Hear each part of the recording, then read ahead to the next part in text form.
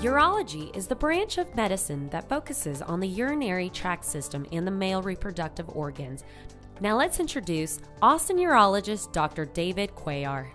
One of the methods that I use when I practice medicine, I actually learned from several patients early on in my career, and they would ask me, what would you do if I were your mother, or if I were your brother, or if I were your father? And so I quickly learned that if I use that method daily, that I would do the right thing. One of the reasons I chose urology as a specific specialty was because of the variety of procedures that we get to do, the amount of technology in urology, and also because it is a personal area. When people have problems that need a urologist, it's a private part of their body, and it takes a special type of personality to handle those types of problems, and I seem to fit that personality.